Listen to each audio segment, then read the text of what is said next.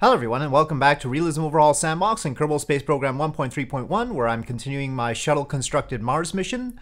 These launches all occur during live streams on Twitch, and the music is from a shuffled playlist that sometimes fits great, other times not at all. This time it fit pretty good, because it so happened that Dragonborn from Skyrim started playing. Now, the last time we tried to launch the shuttle on Launchpad 39A from the Real KSC pack, it didn't go so well, and I had to use the regular launch pad. But, well, let's take a look at how it goes here. The payload is simply more xenon fuel for our Mars mission currently parked around the moon, along with the Tug and the Centaur stage. And here we go. And for some reason, I don't understand, it starts rotating. And you can see, it's rotating pretty badly. But KOS eventually catches it and goes to the position that it's supposed to go to. But I don't think that roll initially was due to the KOS script. It was probably due to some other collision or something, I don't know. So this pad has suddenly become more problematic recently, and I don't know why.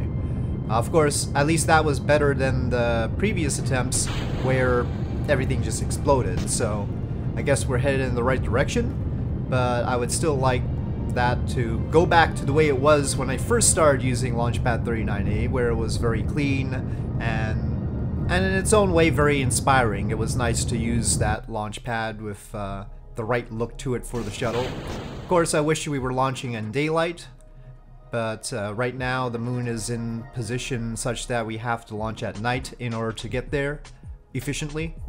We could do an off-plane transfer, but I do want to do it efficiently. So anyway, here we are, and we'll use the OMS engines to get to orbit. And there's the cargo with the Centaur G stage and the Tug, and 6 tons of xenon fuel. Now that's the problem.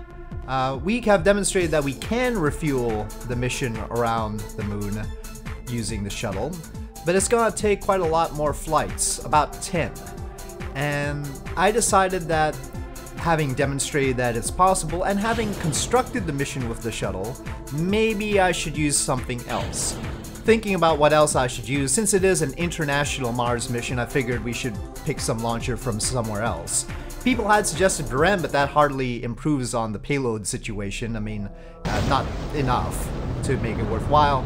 And besides, all the trouble that it would take to try and use Buran and land it would still be annoying. And also, Decu's Buran, which is the only good-looking one I think right now, though there are other mods with Burans in them, it doesn't work anymore. Energia does, though, the launcher for Buran. And I like Energia a whole lot more than I like Buran. Buran was sort of like military bureaucracy telling the Soviet engineers that they wanted something exactly like the shuttle. And the Soviet engineers had other ideas. They had better ideas for what should be a shuttle, but they weren't allowed to do that because the military bureaucracy of the Soviet Union said, we want something exactly like the shuttle because we don't know what the shuttle does. So they ended up making something like that, which was a bad idea, very costly, and ended up crippling Energia.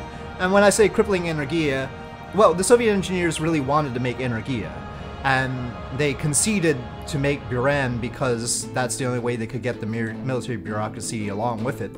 But Energia was always meant to be its own standalone launcher. If you take a look at the stack, it weighs about 2,400 tons compared to the shuttle stack's 2,100, so it's more than 10% more on the launch pad. It has more efficient engines, on the boosters in particular, and yet, even though Buran is lighter than the shuttle, it only carries 5 tons more. And when you think about just a 10% more mass, the shuttle's mass, let's say, is 75 tons, and it carries 25 tons of payload maximums for 100 tons. For 10% more mass, you should get 110 tons altogether into orbit, including the shuttle itself. So Buran, let's say it's just 75 tons, it should still be able to carry 35 tons with the extra 10% of mass on the launch pad. It does have the problem of launching from Baikonur, and I don't know whether its payload estimate is from Baikonur or from an equivalent launch location. It might be just because it was launching from Baikonur, but still, as we see the disposal of the Tug and tank that just arrived by one of the other tugs that were already on the station, still Soviet engineers came up with so many other brilliant ideas for shuttles that would have worked much better and involved much less drag on Energia, for instance. And, you know, there are two good possibilities. One, just have it a completely automated system, like a precursor to that little shuttle that the US Air Force currently uses. That would have been much more cost efficient, and it would allow them to focus on the reusability factor on Energia, instead of spending all this extra money trying to develop Beren.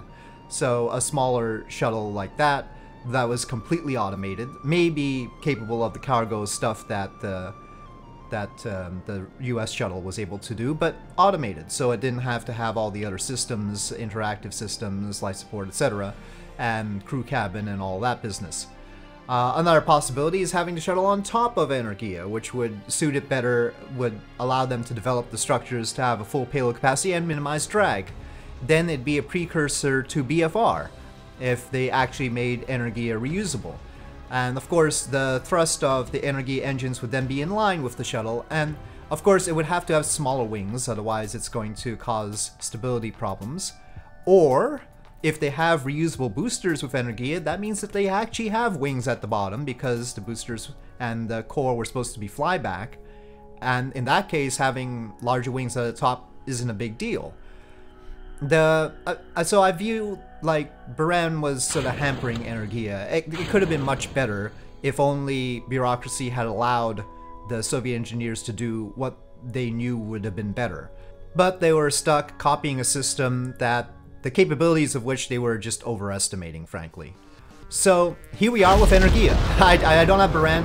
Deku's Beren doesn't work. It's because of the landing gear. The landing gear does not want to retract and doesn't work very well. It's buggy. And this is from, I think, 1.1.3 or even before that. And we're using it in 1.3.1, so that's why the landing gear has that issue. But the rest of Energia works fine.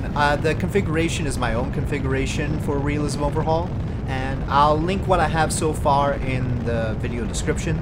It does have configurations for Beren as well, but again, the landing gear issue is no-go, basically. So here we go. Booster separation. I must be missing some sort of decoupler part, Separatron part, because those didn't really decouple very well.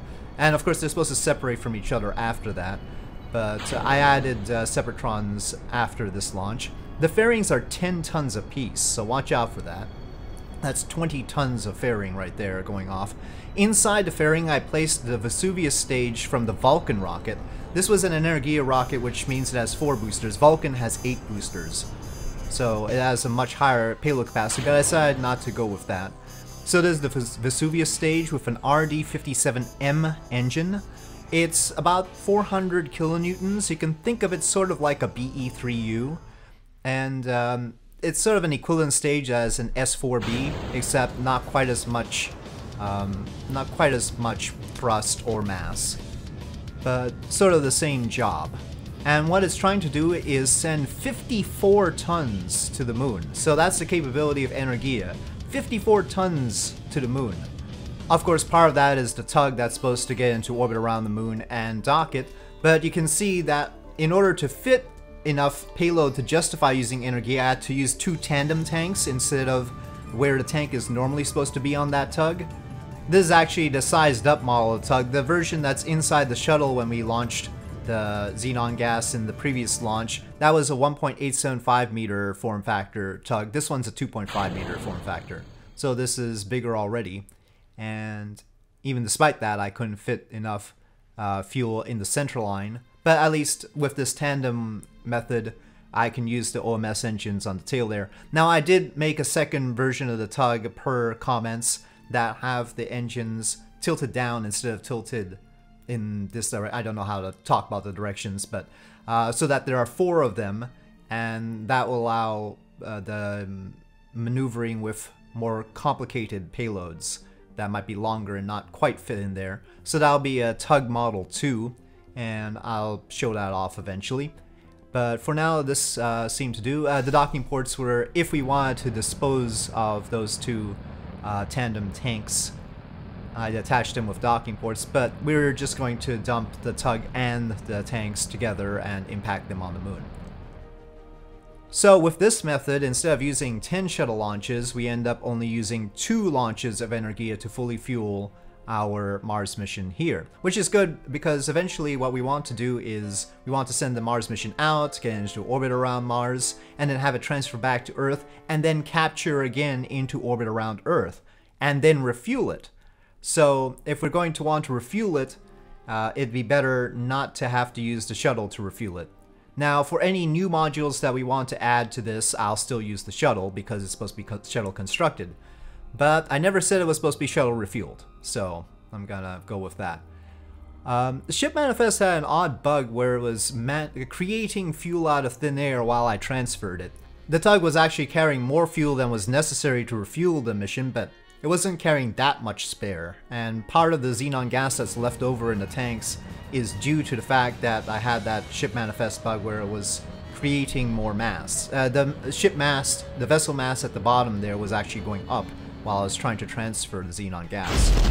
Anyway, second launch of Energia does not launch xenon gas because we totally topped that off, and instead is launching methane and oxygen for the mission's OMS engines because it has two little methane and oxygen engines in the tail of it to do faster burns, though not that fast.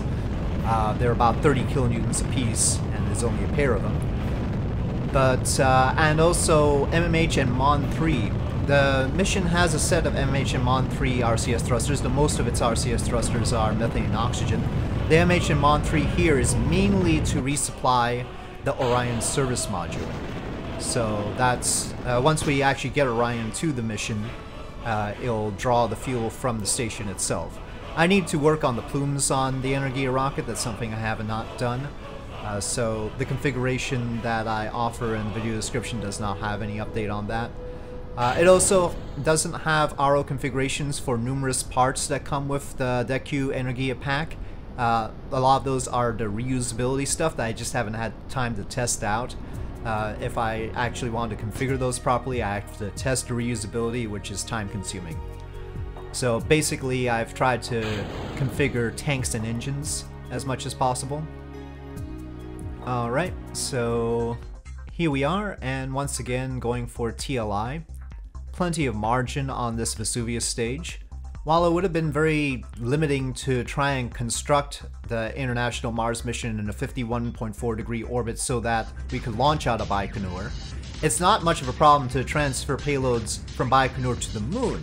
The inclination problem isn't that big a deal when your mission is all the way out at the moon anyway. So, yeah. So now it's quite possible to broaden our international scope and include places that might not be the most efficient place to launch from. It took a long while to rendezvous here. There's quite a long burn for these little engines. But yeah, we managed it with great patience. And finally, we were approaching our Mars mission. I think it has about 11,000 to 12,000 meters per second of delta V in total with the ion engines. It depends on when we use the methane and oxygen engines. If we deplete those first, of course, the ion engines have more delta V. If we hold off on using that fuel, then the ion engines have less delta V. But yeah, overall, pretty good deal using Energia to launch the rest of this fuel. And with this mission, the whole thing is topped off. I still had that little transfer bug here. I don't know if it captured that, but that was very annoying. But that's why there's so much spare fuel, so much spare methane and oxygen in particular in the tug right now, and that's because we just had to dump it because ship manifest created it out of nowhere. Some of that fuel was just left over anyway because the tug didn't use all of its fuel, and we didn't have much space to transfer it to because we had already been carrying more than enough fuel to refuel the mission. I think I carried 1,000 units of each extra anyway. But yeah, here we go, deorbiting this so that it smashes into the moon. And there we have it. This mission is now ready to go. It does have 2 Kerbals on board. It has enough food, water, and oxygen. It has enough delta V in theory. I still have to check that out because I'm not used to using ion engines. But it can go to Mars on a flyby. Well, not just a flyby. It can make orbit around Mars, stay there, and come back. It just doesn't have a lander.